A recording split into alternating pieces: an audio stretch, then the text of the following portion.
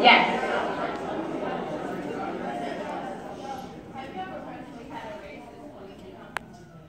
One.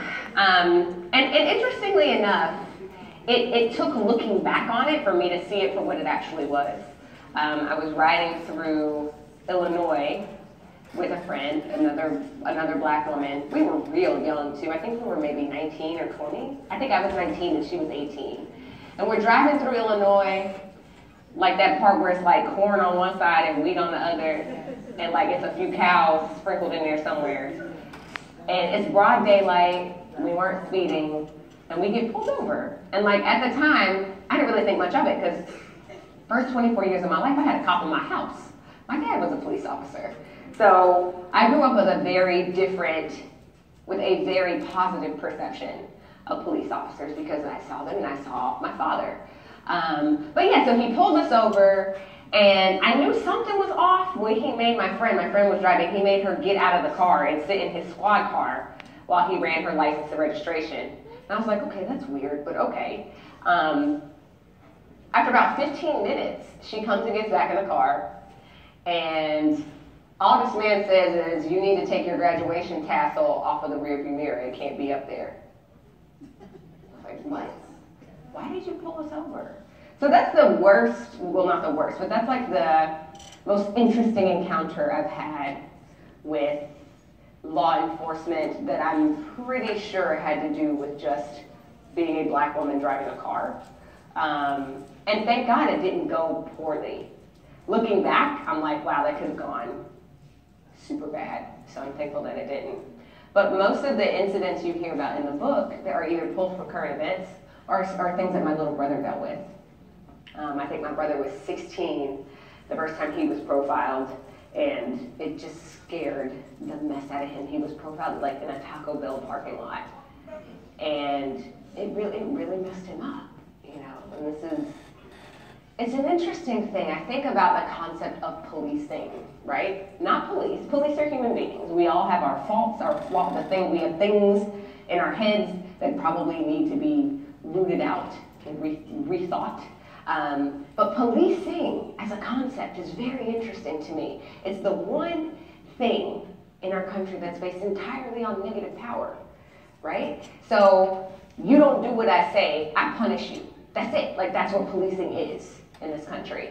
And so I've been doing a lot of research lately about like how policing works in other places and how punishment works in other places, and the idea of rehabilitating people who have broken the law or incentivizing obeying the law and things like that. But hopefully we'll get there eventually. Yes, sir.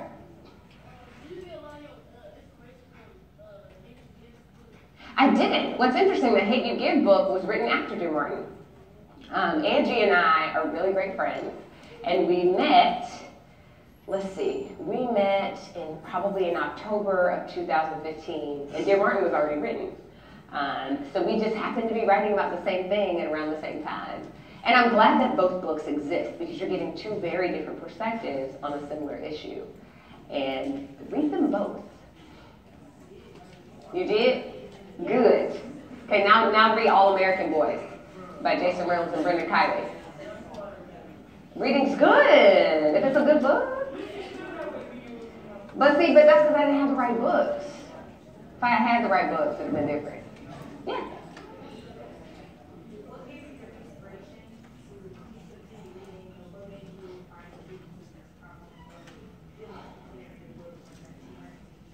Mm-hmm. The right book is what really started it for me.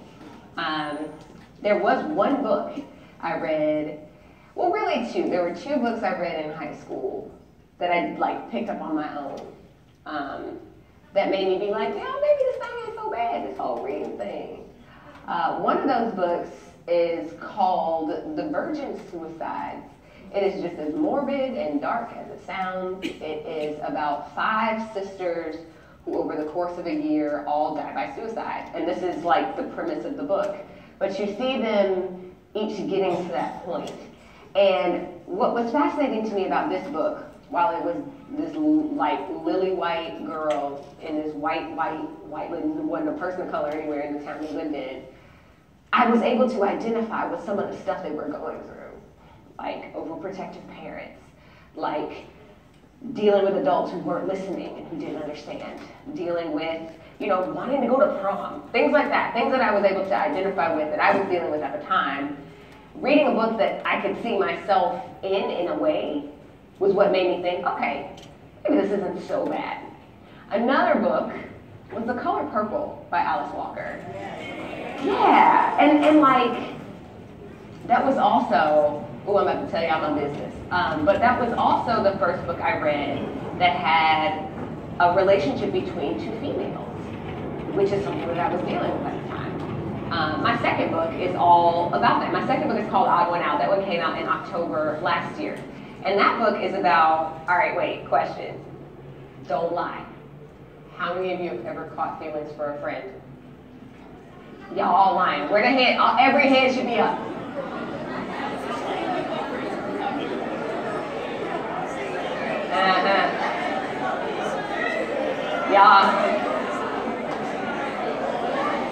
Y'all don't want to raise your hand because your friend beside you. I know how it is.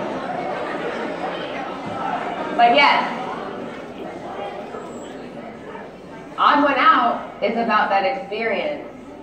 But it's also about the experience of trying to figure out like who you're actually attracted to.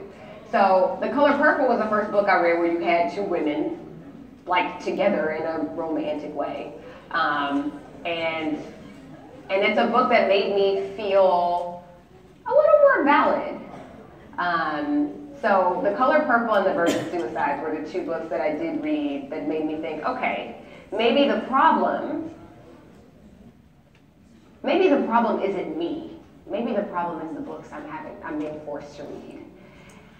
Finding that one book that makes you realize, oh dang, okay, this is a thing I can do. This is a thing that can be interesting. I think that makes all the difference. Those are the books I try to write. Sometimes it works. Yes.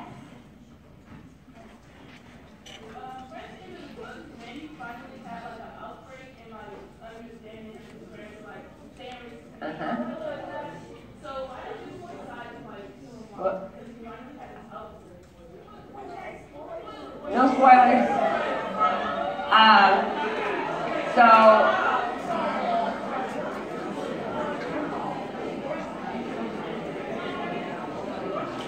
So this is the thing, right? I will answer this question with another